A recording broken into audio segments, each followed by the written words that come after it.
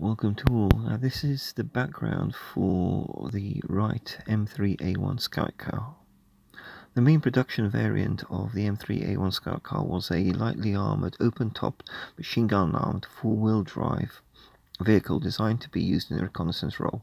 The M3A1 Scout Car was crewed by a driver and commander, and there was seating for 6 additional occupants in the rear. Powered by a Hercules JXD 6-cylinder inline petrol engine delivering 100 HP, the M3A1 Scout Car had a maximum road speed of 50 mph and a 30 US gallon fuel tank, giving a maximum range of 250 miles. The vehicle's four-wheel drive and bumper-mounted unditching roll enabled it to cross 1.5 foot wide trench and climb a 1 foot high step. Maximum fording depth was 28 inches. The armoured body of the M3A1 Scout Car was produced by Diebold, a lock and safe company. It had a maximum armour thickness of ½ inch and was open-topped, providing good fields of fire but no overhead protection for the occupants. A canvas cover was provided for protection from the elements. The underside protection was also limited, giving little protection from the effects of landmines. The M3A1 Scout Car was typically armed with a 50 caliber Browning heavy machine gun and 1 or 2 30 caliber Browning machine guns, all mounted on a skate rail, which pintle mounts could be moved about. Due to its open top, the occupants were able to employ their personnel weapons. A total of 20,918 were produced between 1939 and 1944. This was one of those vehicles that saw extensive service as a Lend-Lease vehicle with the Russians, and they received in excess of 3,000. In Soviet Army service, the M3A1 was used as an armoured personnel carrier by brigade and corps reconnaissance units and motorcycle battalions and regiments. Operating alongside the BA-4 armoured car, the M3A1 was used as an armoured command vehicle and a gun tractor for the ZIS 376mm field gun, although the towing hitch proved to be unreliable. The M3A1 remained in widespread service throughout the war. Now it's from Wikipedia. It's worth noting that the White Scout Car became one of the most popular armoured personnel carriers in the Red Army, and the Soviet military used them the same way as the Axis forces, mainly in the role of reconnaissance or command and staff vehicles. Thus, the reconnaissance company of a mechanized brigade had 3 to 4 M3s, A1s, and the Corps reconnaissance battalion already had 1 to 6 armoured personnel carriers, and the motorcycle regiment also had 8 to 13. Perhaps their only drawback, which the Soviet soldiers identifying, was their challenge in the towing role. Its good maneuverability, visibility and powerful weapons made it possible to effectively use the M3A1 as an armoured personnel carrier during street battles. A report from the Czech campaign. On the 25th of August, the first to break into the outskirts of the Czech city of Brno was the reconnaissance company of Senior Lieutenant I. Matushkin from the 4th Guards Mechanized Brigade of the 2nd Guards Mechanized Corps. Overcoming various obstacles, strong automatic machine gun fire from the Germans, they resolutely and boldly moved forward. The armoured carrier M3 Scout Car of Sergeant B. Bazev took the lead ahead of the rest. The driver of this car noticed in time the German artillerymen were hastily deploying a gun in order to destroy the oncoming personnel carrier had it broken through, but the Germans turned out to be too slow. Bazev's scout car sped up, and the machine gunner, Ordinary Sergeant Ivanov, acquired the target and fired the 50 caliber machine gun, rather ruining the day of the German gun crew. Following the scouts into Bruno, the soldiers of the motorized rifle divisions from the 4th Guards mechanized infantry brigade entered. So that's a fairly typical noted account of its use, and this vehicle in many ways led the way for later Russian developments of armored personnel carriers. And it should be noted its similarity to the M3A2 white half-track as well, which fundamentally uses a very similar layout and arrangement, except you're just replacing the rear wheels with the continuous rubber band half-track. So on with the unboxing of the Tamiya kit. Greetings all, this is the unboxing now for the M3A1 Scout Car Lend-Lease version. It's by Tamiya in 1/35th scale. Now this is for going to be the second model to go in a diorama with a JS2. So there's going to be these two vehicles with it. So Tamiya kit, fairly recent one I think.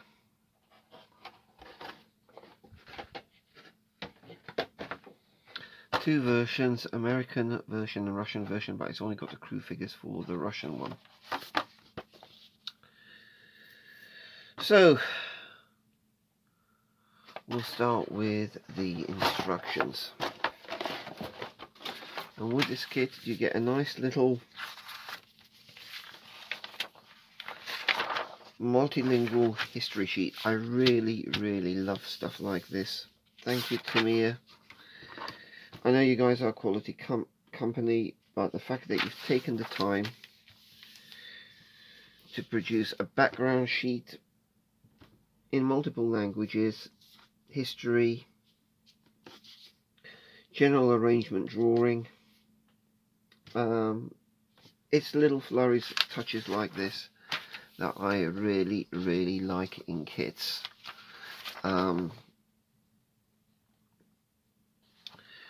It explains things like that the color schemes for the Russian and American ones were the same. The Russians didn't repaint it or anything when they got them in Lend-Lease. I was surprised to see that they didn't replace them with the DPK heavy machine guns and rather kept the 50 cal and the 30 cals on it. So let's look at the instructions, then we'll take a look at the kit components. So nice, and I'm going to say this, having just built a Dragon kit, this looks like an absolute love beauty to build. Instructions step by step. I actually must admit I still think I prefer the Airfix instructions with their indications of what's being just done, but this is still not bad. Starting off with a chassis, quite a lot of detail building up to here.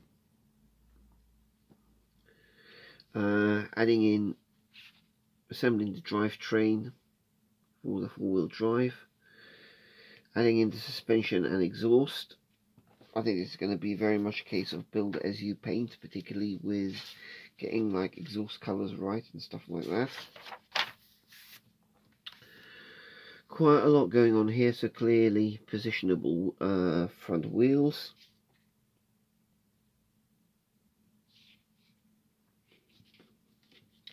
The unditching roller, I like that they do include statements of what the separate parts are.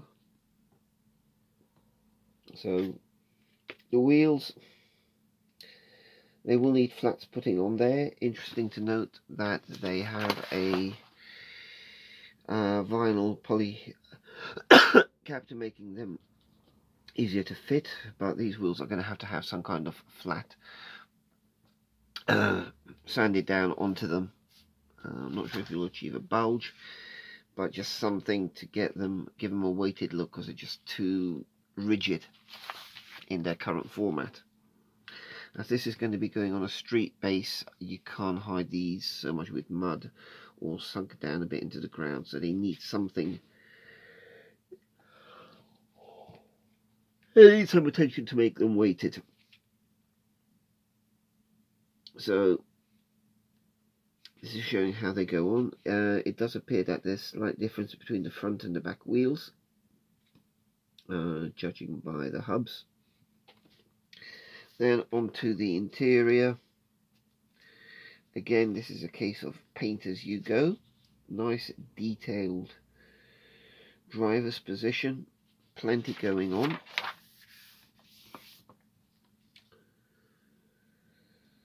No detailed engine bay. You can see something from below, so there's probably an aftermarket for this if you want to build it opened up.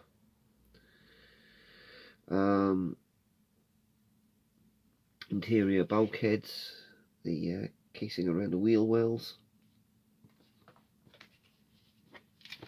showing the stowage, then the front, the bonnet, the various options for the driver's position, open or closed. Nice touches there. Again, the front grille, which can be displayed open or closed as well.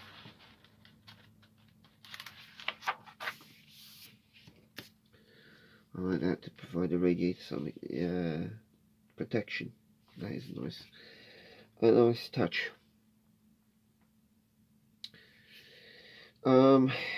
Not sure how easy fitting the driver will be, so I can see this stage having to be that you are checking for the fit of the driver. He's going to be the first figure assembled, and then make sure you can still easily fit him in. I'm pretty sure Tamiya have planned this that you can do towards the end. The rails for the machine guns. It's a nice feature of this vehicle that they do have these running rails where you can slide the machine guns around.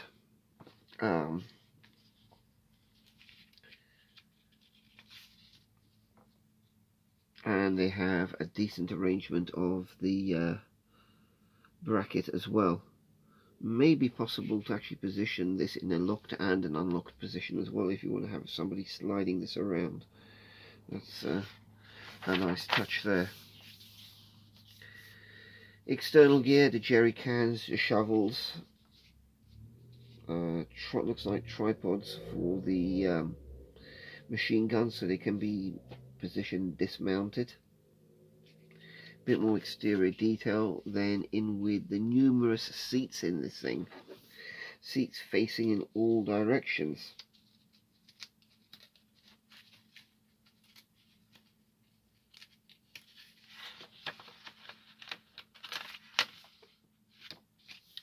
Which makes for quite an interesting interior. There's a lot to like with this.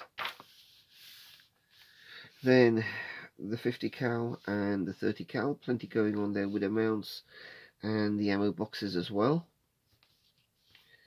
And then the 5 figures that really make this thing quite busy. The commander, the driver in his tanker's uniform, 2 gunners and an infantryman. Whether I'll use that particular figure or another one is another matter.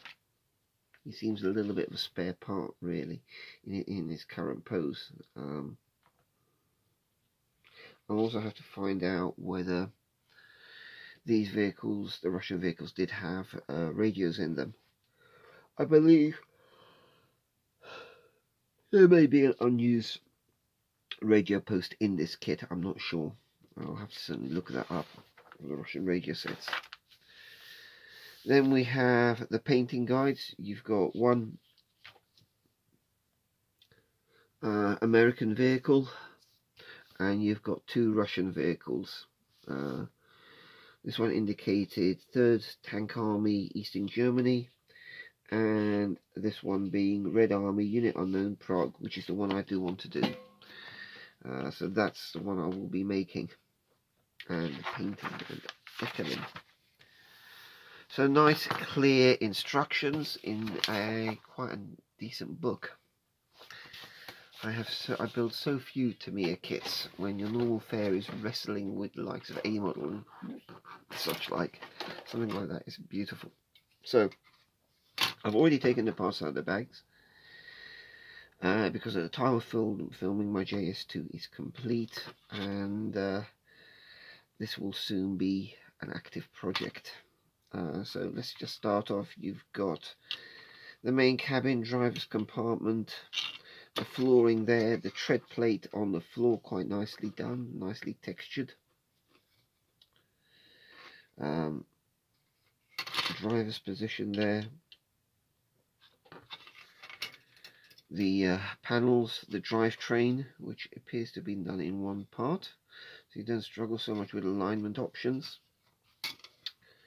Reasonable detail on the inside and outside faces. Be interesting to see if you mic'd this up, whether it matches the scale thickness of the armour. That would certainly be worth doing. Probably come quite close, knowing Tamiya.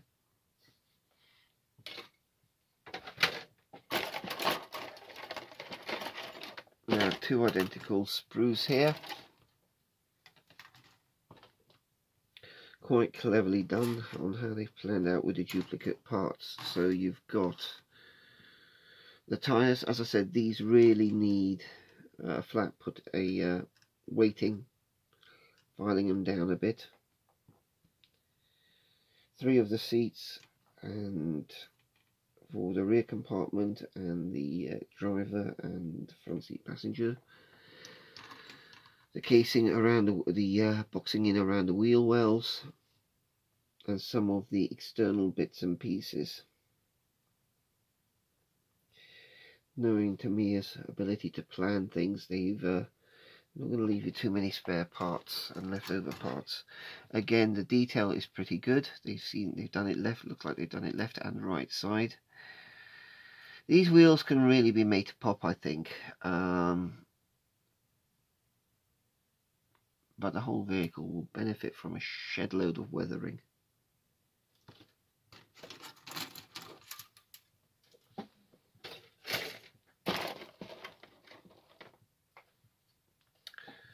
Chassis, fenders, hood, and the rails. Again, very high quality moulding, clear parts.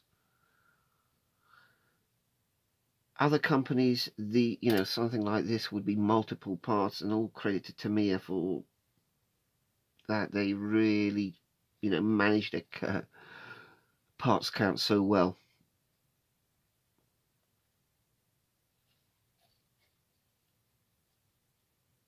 You can be pretty sure that if there's any fit issues, it's going to be down to the modeler rather than the kit.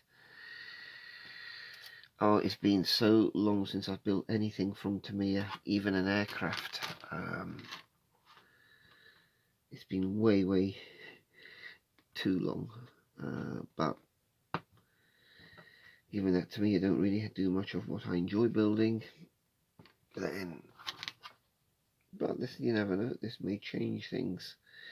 I may find this so enjoyable that I will just have to build something else. On with the next sprue.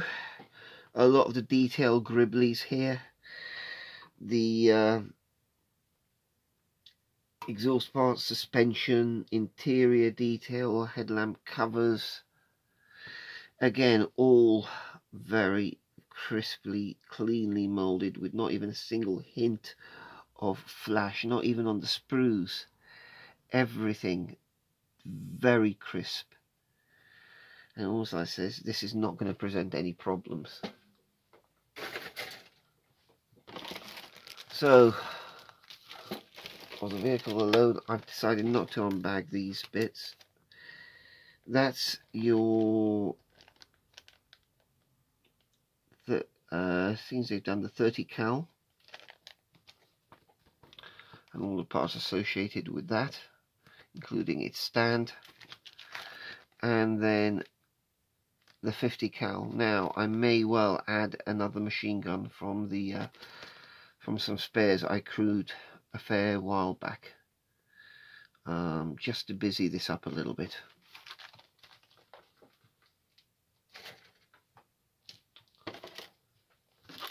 The little vinyl caps, certainly a part to be looked after and not lost. Poly caps for the wheels. And I'm not going to take the windscreen and headlamp out of the bag. You can see that two windscreens, you expect that to be clear. It's mostly going to be hidden anyway.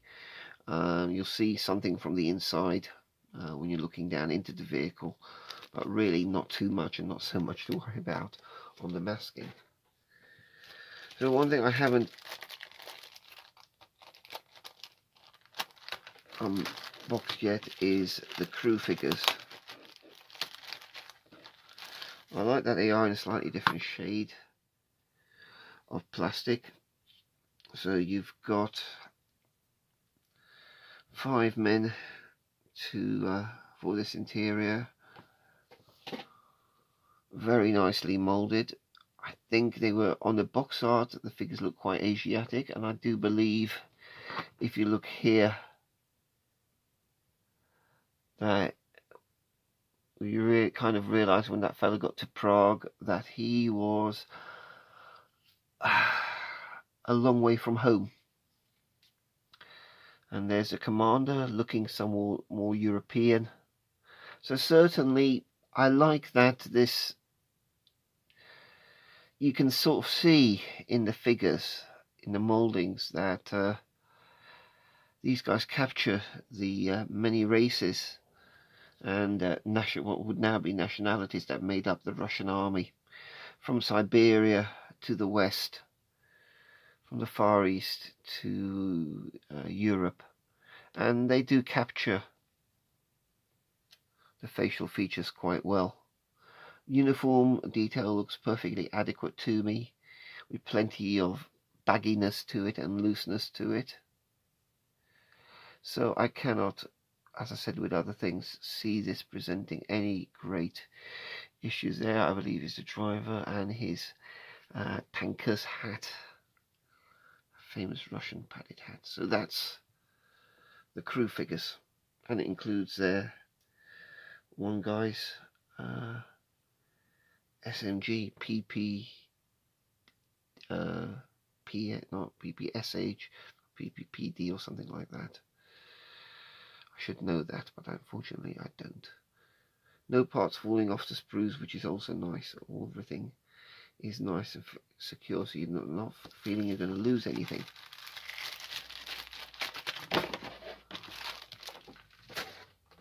And the final element is the sprue set, is the decals. Again, I'm not going to be using many of these. Most of these are for the American version. I like that they've done all the lettering in one piece, so you can have your nice patriotic slogan. Shouldn't be too difficult to put on. Tamiya decals have got a bad reputation, so I do not know how well this is going to go on, but as it's on a nice flat surface, you'll then just probably need a setting solution to make it sure it settles into the panel lines and that side of it. So it's going to be those that are being used, and I believe these two, but not much else. None of this big American stuff, which I'm fair, which nice to put that then in the stash. So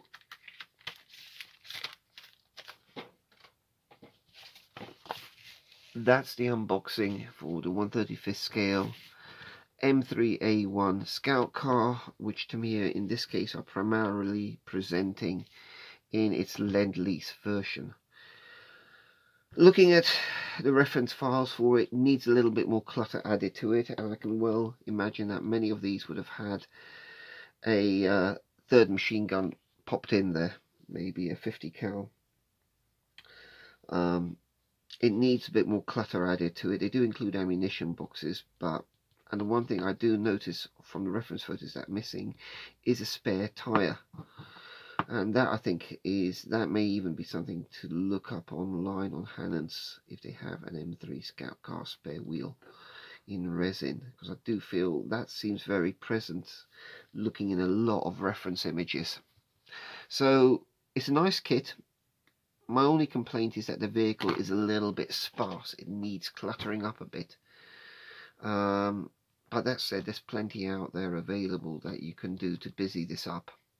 And I believe you can actually find photos of this exact vehicle as well online. And I believe I found that as well.